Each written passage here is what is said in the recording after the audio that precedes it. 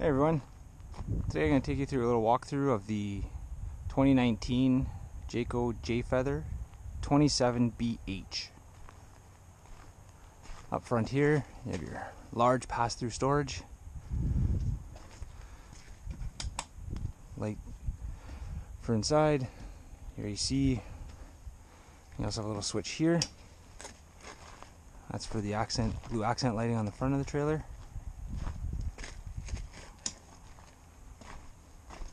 You have your 12-volt battery hookup, two 30-pound propane bottles with a crossover regulator, which means you can open both bottles at the same time.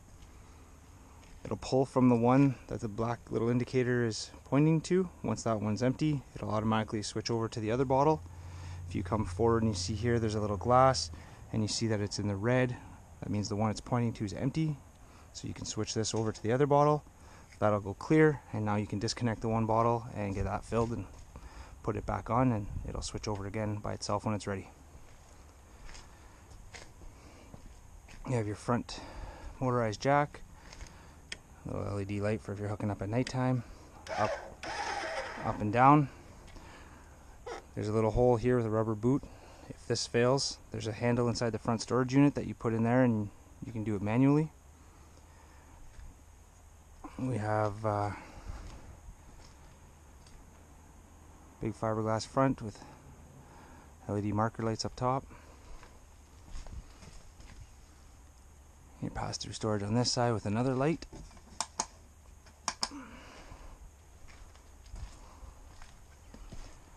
Go around back.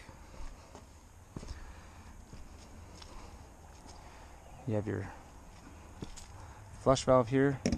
So when you're draining your system, you hook the hose up to there. Make sure that your drain system's open. You have your black tank and your gray tanks. You pull those. That allows everything to drain. And your connection here for your sewer pipe. You have your city water connection. That's where you can hook up the garden hose and run your water inside just like you normally do at home. If you're at a campground or something like that. You have your outdoor shower, hot and cold.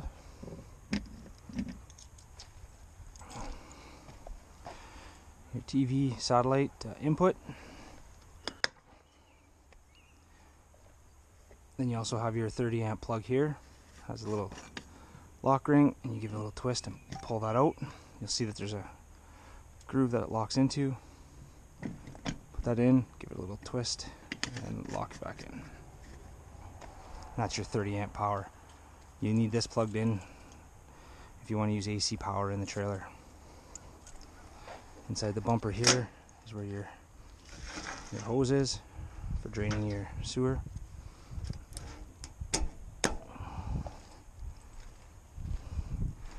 Around back you have your spare tire, you have your ladder to access the rooftop.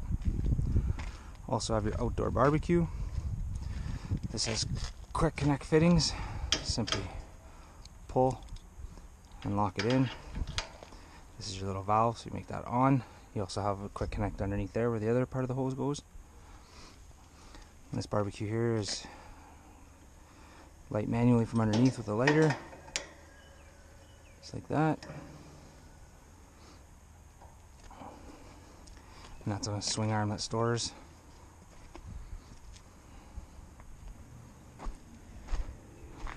Over here we have an outdoor kitchen. You have a sink with hot and cold water. You have your stove, again manual light. Turn it on.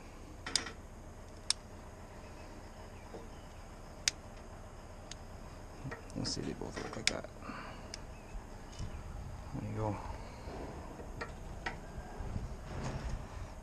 You have it on off for a little blue accent light in there.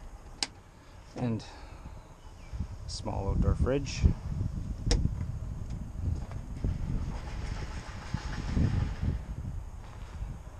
The big black grate here is the back of the fridge. That's where it intakes air and exhaust. You don't want to block that so that the fridge can operate properly. Down below the chrome here, that's the exhaust for your furnace. That gets very hot, so you don't want to block that either. You also have a satellite cable output and a TV mount here. Also AC power, so you can mount a TV outside and have the cable on and able to watch TV outside. You have your potable water fill. You fill that up with water that you can take with you in your holding tank. Simply put the hose in, turn it on, fill it up. Once the tank's full, you'll see an overflow out the bottom. It'll pour out the bottom and you'll know it's full. You have your hot water tank here. Drain, which is already in. When you are going to drain the system, please make sure you release the pressure from the system by either pulling the release valve here or opening the hot water tap inside, which will release the pressure and allow you to pull the drain out. Fold away stairs. And up front in here, there's that handle for the power jack in case that fails. And you have a handle here for your stabilizer jacks. These are not meant to be used to level the trailer, so you want to try to get the trailer as level as possible before you do use them. And then all you're going to do is crank these down until they touch the ground, a little snug, and that stabilizes the trailer from rocking or shifting or anything like that for you.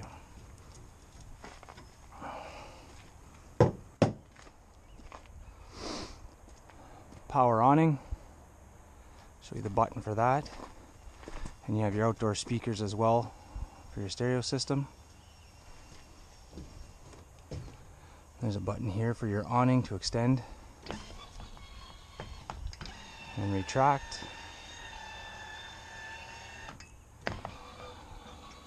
These awnings are not designed to be left out during heavy wind, heavy rainfall, anything like that. You want to make sure that if it is really windy or raining, you bring the awning in so that it doesn't do damage to the awning or to the trailer itself. And you'll notice here, there's little adjustments here, so you can also change the pitch yourself. Just loosen that, pull it down to where you want it, and then you can angle, tighten it up, and allows you to drop the corner of the awning so that if you want to, it is a light rain, it'll drain off to the one side for you. Make sure these are back out when you roll the awning in.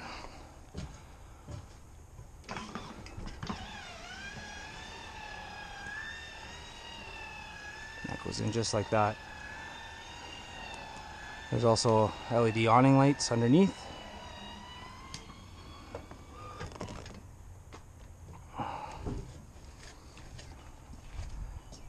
I'll take you inside.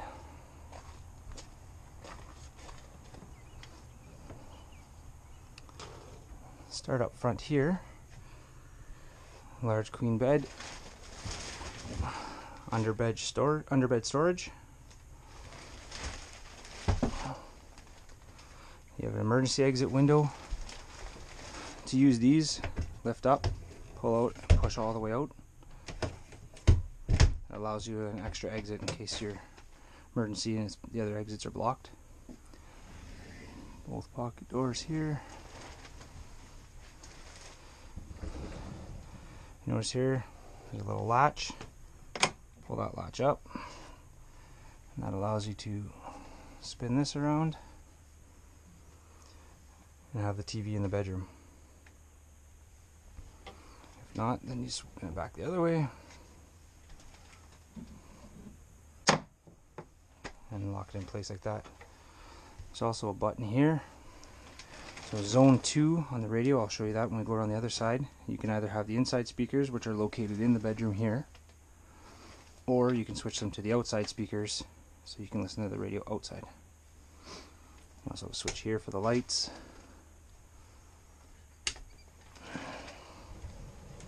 When storing these doors, snaps here, make sure those are on so they're not banging around while you're traveling.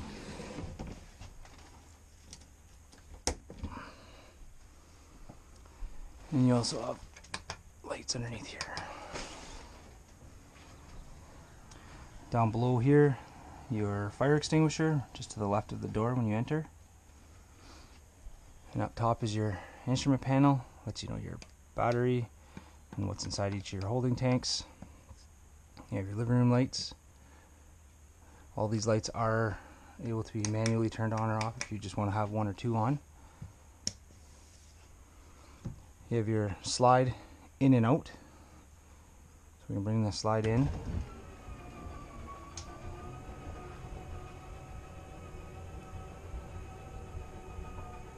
It does go fairly quickly. So when that comes in, you're going to hear a clicking sound. That means it's all the way in. Same thing on the way out. I'll show you that as soon as we get it in.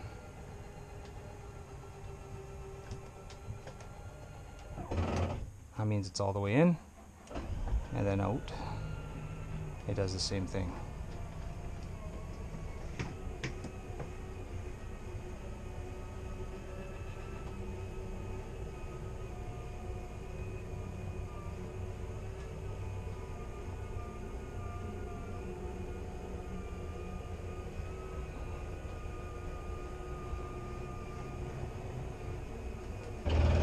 Just like that, and that's all the way out. The slide does only seal when it's all the way in or all the way out, so you can't leave it at halfway, otherwise it won't seal. You'll have water or rain or anything, it'll come inside. You don't want that. TV, that's the same TV that's spun around for the other side to the bedroom. You have your radio. There's your zone 1 and zone 2. So your zone 1 is your main speakers that are in the room we're in now. You see them up on the ceiling there, one there and one there. Zone 2 is the bedroom 2 speakers, or with that switch, if you select outside, zone 2 will be the outside speakers. This does have Bluetooth, auxiliary, USB capabilities, and also plays the TV audio through the speakers as well if you want. Storage. Your remotes for your radio, your TV. So here, GFI, that protects any of the GFI circuits on the trailer. So if you see this is in the red, just like that, simply come over and hit your reset.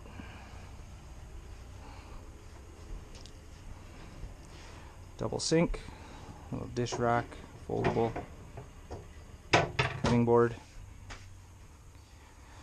Down here you have your panel. Has all your AC breakers and all your DC fuses. So if you have no power on something, good place to check.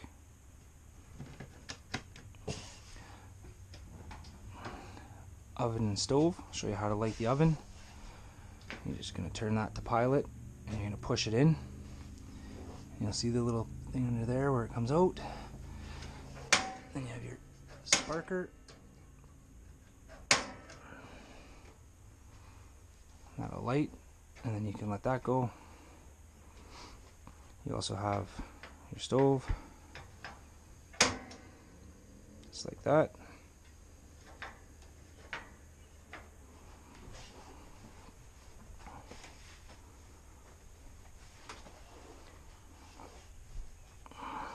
Microwave, just like at home.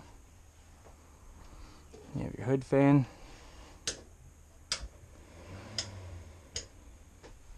So I'm going to go back to the stove here for a second. I'll get that oven lit up for you. So what you're going to do is you're going to turn that, push and hold. Just like that. And this one here, I stand corrected. It's actually with the lighter, not with the igniter. Just like that. So the oven has to be on pilot, and you got to use a lighter to light this one, not the sparker. It doesn't work for that. It's just for the stove tops.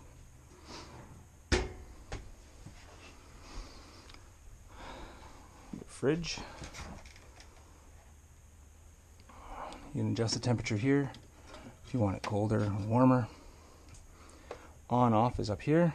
So you have your on, and you have auto. Auto will automatically go to electrical power first. If it doesn't find that source, it'll switch over to gas. If you don't have electrical power at the time and you want to use strictly gas, you can push the gas, and then the fridge will light on the outside to gas.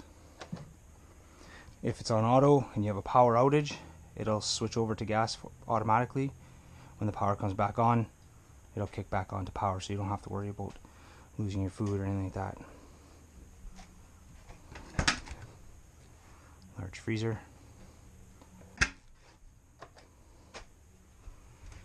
Large pantry area. Lots of storage. You have your top bunk. You have a bottom bunk with an emergency exit out here. Same as the front window. Lift up on the tab, pull towards you, and push all the way out. Under here we have a storage unit. This lifts up like this. There's a lock here. You can lock it in place here. You also have a little door to open. Makes it easier to access. Push up on this little spring. Lock out.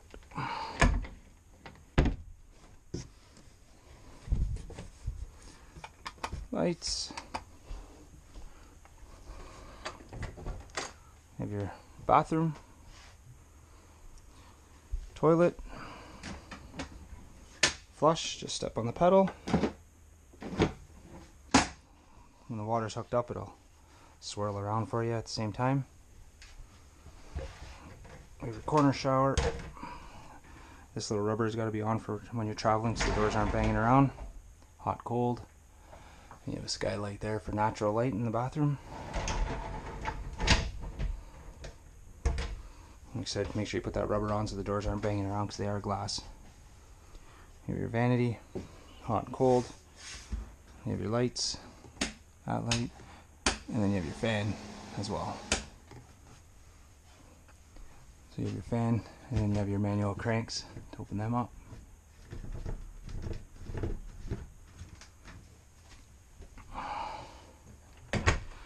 Right here's your thermostat for your fan and air, or for your fan, air conditioning, and heat.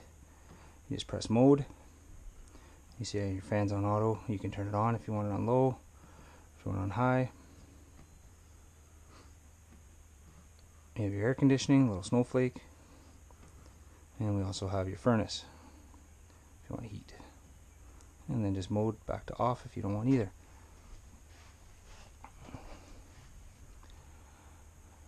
Up here you have your, this is for your TV antenna. That's your adjustment, so you can spin it, push in. You gotta push in and turn like that, and it'll turn. Better reception if you're just using the antenna.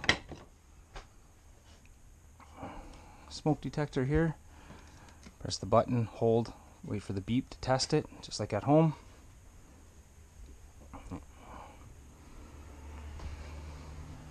Then you have your dinette, storage underneath, also folds down to a bed, and your couch, which also folds out to a bed, just by lifting up and pulling out like that. Same thing, lift back up, grab the back, and it folds out like that. You also have another emergency exit here. This one's a little different. This one has tabs that you just lift up on, and you're able to push that window to get out of the trailer if need be. I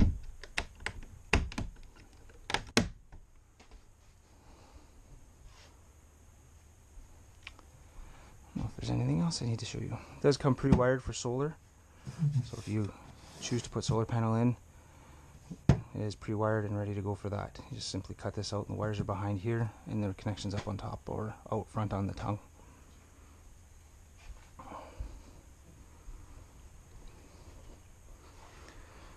And that is your Jayco Jay Feather 27 BH.